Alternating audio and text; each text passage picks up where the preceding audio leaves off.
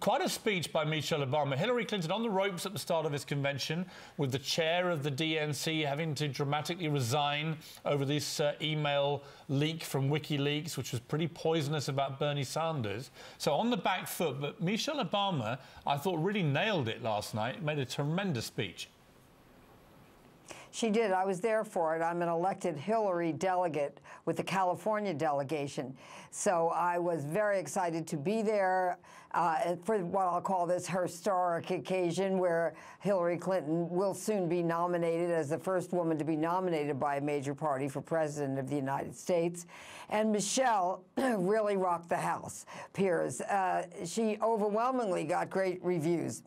And I think one of her themes is she has 2 daughters, and what kind of president do we want our daughters and our sons to be looking up to? Do we want them to look up to a president who calls women fat pigs, who suggests that Mexicans or Mexican Americans are rapists and criminals, that all Muslims somehow should be banned from the United States? Is this the kind of president that we want? And we don't want this for our children. We do want someone like Hillary Rodham Clinton. She gave her a resounding embrace and endorsement, and she and Bernie Sanders urge people not to just stay home. Okay. Get out there and fight for Hillary Rodham Clinton, and let's win her the White House. Her time has come. Gloria, do you know what I think lots of people watching Michelle Obama might have thought? That it's time for Michelle Obama to be president. Do you think there is a moment when that might be a possibility?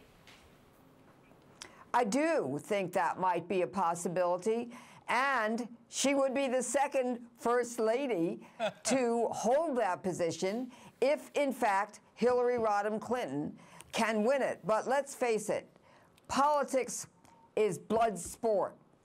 This is war. The attacks on Hillary Rodham Clinton have been brutal for many, many decades. She has survived them. She has bounced back, and she will prevail. But it's going to be tough, and none of us can take this for granted. Gloria, let me jump in. And that's why we have to unite the party. Well, you're making an impassioned plea for your lady, for Hillary, but the reality, the harsh reality, is that following the Republican convention, Donald Trump got a bounce in the polls. He's ahead of Hillary Clinton for the first time. And trust in Hillary Clinton is at almost historic lows for any Democratic nominee. Only 3 out of 10 Americans in a new CNN poll yesterday believe that she's an honest and truthful person. And the real problem, notwithstanding your adoration for her, is that you know as well as I do that she's as unpopular as a nominee as Donald Trump. And that's why it's so close.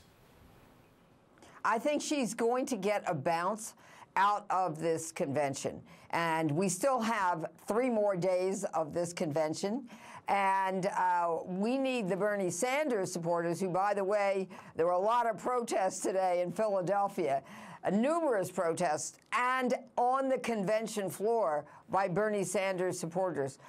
But I think we can bring them into the party. The polls show that 90% of the Bernie Sanders supporters said that they will vote for Hillary Clinton, because when they look at the alternative, when they look at Donald Trump, that's a dangerous alternative, that's a risky alternative, and they don't represent the values that Bernie Sanders has been fighting for and advocating for. I think the country requires fresh leadership to take it in this direction.